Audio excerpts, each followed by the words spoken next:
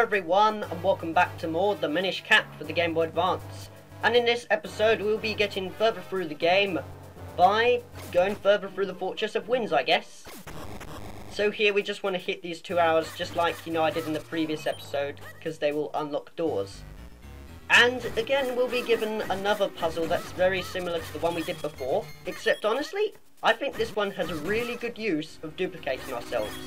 Because you see these tiles here, when we try to make another copy of ourselves, we'll have to do this. It will put us, from the top to bottom and allow us to push this out of the way. But what you've really got to do next is this. You've got to do it the other way. Now, I remember when I first played Minish, that took me an awfully long time to do. And you don't know how frustrating it was and all that. Well, to be honest, I wasn't really frustrated like raging or anything, but it did kind of bug me for a bit, and I just found it a really clever puzzle overall. Although I did a bit of a mistake there earlier, because I have to push this out of the way first, and then it should work. Great, I practice on the files, but then I forget what to do. Brilliant. So let's just clone ourselves again, and push it out of the way, because it will bring us to this lever. And when we pull it, the same thing will happen basically, where a key falls down. And honestly, this game has a really good sense of depth, like I was saying when we was climbing up Mount Krenel. Because, you feel really high, and that's what I really like about it. It's almost like Mode 7 on the Super Nintendo. But I guess I'm just rambling on a bit here. Still, with the key, I guess we will now be able to... Wait a minute. Have I only got the... What's going on? I've only got one key. That's weird. Okay, I'll be back in a bit, guys, because I think I've made a bit of a mistake. Oh, no, I didn't. I just forgot to collect it. Oh, that's just brilliant. I make a key, and I forget to collect it. That's just great. I swear that happened last time when I recorded this with a camera. Oh, great. It strikes again. How weird. But with that out of the way, that was really weird. How about we take out these Stalfoses, or Stalfoss, because, I like saying Stalfoss, so deal with it, I guess. I can pronounce things how I want. You can't make me pronounce it the way you want or anything like that. Still, we'll just take out this Igor statue with 3 hits, and I really didn't do well on my timing at all there, but I still lived. Because like I was saying, if you just keep moving back, you should be fine. And with that, we find the map. Great. Worthless item, if you ask me, because I know all the flaws in this dungeon. But I'm going to collect it because I like to 100% games for you guys and all that. But that's what I mean by you needed the 2 keys, because there will be these 2 doors in the way, and condescending again. So we needed to use them to unlock them and allow us to access different floors and all that. Pretty much it's just the same old thing repeated, but in a different layout, if you ask me. Oh, and this is one thing I really like. These things here that drop down are called Wall Masters, and if you ask me, they were very threatening in Ocarina of Time. You don't know how I reacted when one of them got me during my first playthrough through the game. I was really scared, that's all I can say. Because, well, they just dangle from the top and they get you. It's not as scary as in Minish Cap, but in Ocarina of Time, when you get to the Forest Temple, you're probably going to freak out, definitely. At least I did. Some of you might be brave though or something, but I don't know, I'm just rambling on here. Let's just go into the centre and take out this Dark Nut, because, well, it just suddenly spawns. I don't know why. Again, I find the Dark Nuts less stressful than they were in Zelda NES, mainly because they're a bit more simple. You can predict where they're going this time. Not like in Zelda NES, because if you watched that LP, which you probably didn't, because it wasn't very good, they kind of move around the place all the time, and it's really hard to predict what they're doing. In other words, you're going to die most of the times. We could go into that blue portal, but that'll take us back to the beginning, although you should know that already, because it's already happened in Deepwood Shrine in the Cave of Flames, so I won't go into details about that. There's an awful lot of puzzles, actually, in Fortress of Winds that I really like. If anything, I would say that Fortress of Winds, maybe? Oh, actually, no. I was going to say Fortress of Winds was my favourite temple out of all of them, but there is one personal favourite, and that's one we're going to be doing next, but I'm not going to give it away. I kind of forgot to show you what to do there, but don't those 3 tiles look a bit suspicious? Because I just bombed the wall and it revealed an entrance. So, you know, like in the other Zelda games, always be aware of these things around you because it could lead you somewhere nice. But with that, we get the moments. Dig, dig, dig to your heart's content. Weird dialogue again. But basically, all they are, they're just like the ones, you know, I was saying from Skyward Sword. Except in Skyward Sword, you use them to dig underground.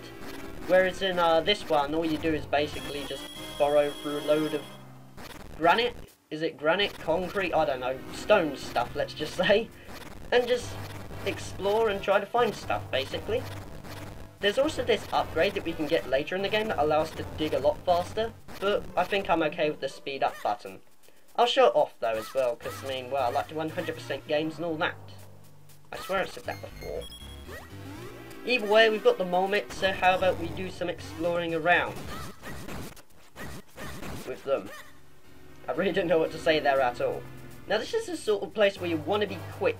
It's optional that you can use your Pegasus boots, but I prefer rolling instead because it saves hassle. I don't have to swap my items and all that. But if you let go, you'll notice it starts to go away, and we want to roll away, all the way across there, otherwise it would have let us fall down into the hole. Phew, we barely made it. I was certain we'd run out of time. I suppose he's right there, because I mean it was like literally 1 second before he could have died and all that. These guys, these are again, Floor Masters. Yeah, actually these are Floor Masters, I think, because, oh great, I just got caught. And if you get grabbed by them, they send you back to the beginning of the dungeon, so you have to go up there all over again. As I was saying, these blue hands here, they are Floor Masters, or they could be Wall Masters, but I could be wrong about that, so I'm probably going to correct myself with an annotation. Although for now, I really think they are Floor Masters. I could be wrong about that though. But I didn't really have enough time to explain what to do there. You just attack them with your sword, or hit them with your boomerang or something, and just make sure you kill all of them and get out of the way, I guess.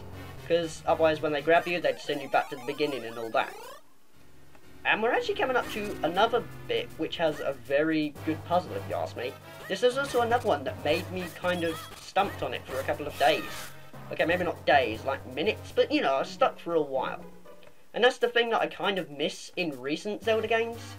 I mean, they're good and all, but I don't get stuck as much, if you know what I mean. I mean, granted, Skyward Sword, you know, it was difficult, but it wasn't the hardest game ever of all time. I didn't really have moments where I just got stuck completely. I needed to use walkthrough or anything.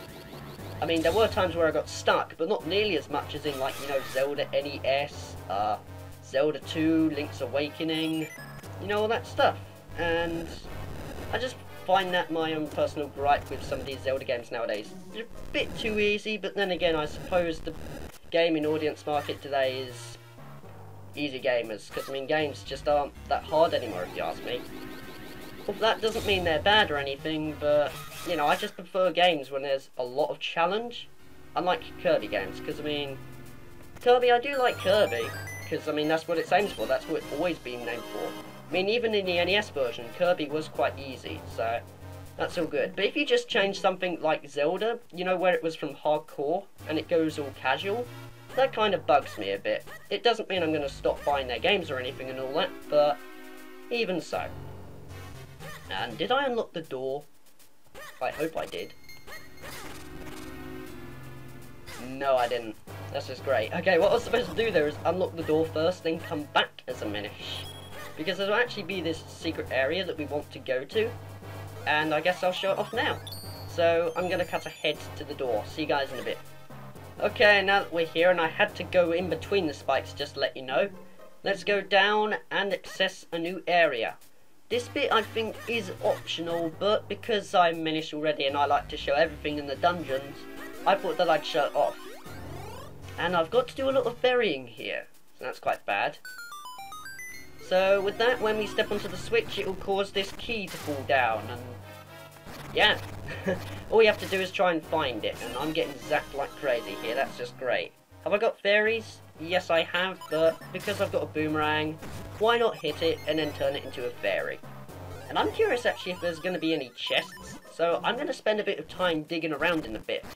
So, I guess to save a bit of time, I'll do some more editing, like You know what, actually I'll speed it up just to make it different. See you guys in a bit.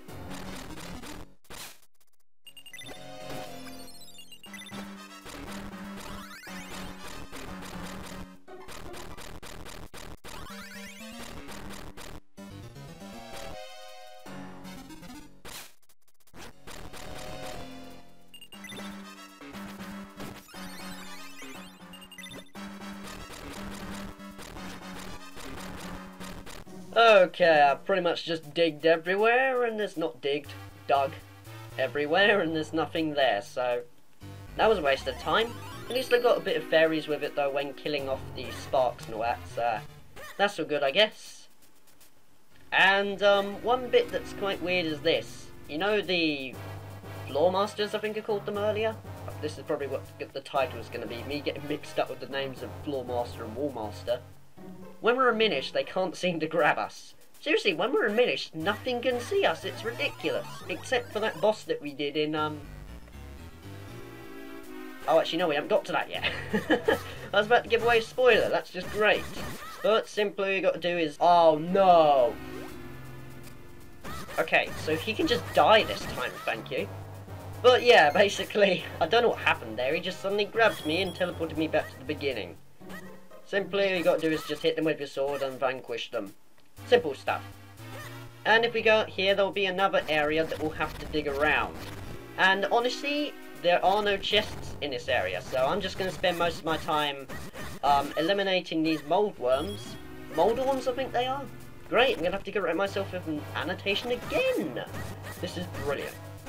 But really what I'm going in here for is to break a couple of pots, because they can contain some extra goodies. As you can see there, with the one that I threw earlier, broke, it contained 100 rupees. Oh, actually no, it was 50, but yeah. Simply just go in here if you want to find some mysterious shells and extra rupees and all that. Ah, on this bit, I would recommend doing this, but first we want to kill all these skulls and enter the room. If you go in here, you will see that there'll be these two holes. Before you fall down one of them, observe your map and go down to the second floor. As you can see, the chest down there is to the right. So, how about with that, we go down the right one and see where it takes us. If I took the left one, it would have put me there and I'd have to make all the way back up there again. I don't know why it came out as that, but yeah. Just remember to choose the right if you want to save a bit of time, especially if you're speedrunning it. You've got the big key, use it to open big doors. It's a bit obvious, isn't it? Okay, I'm condescending and the game's condescending, that's just great. But with that, we've got the big key, we've got the compass, we've got the map, we've got all the other pointless stuff except for the big key. How about we end this episode off here, because it's been around 14 minutes, well, probably less than that after editing. So, in the next episode of the Minish Camp, we will be going further through the Fortress of Winds, and hopefully finishing it off. And this has been really weird commentary and a lot of deaths. So, take care guys, and I will see you in the next one.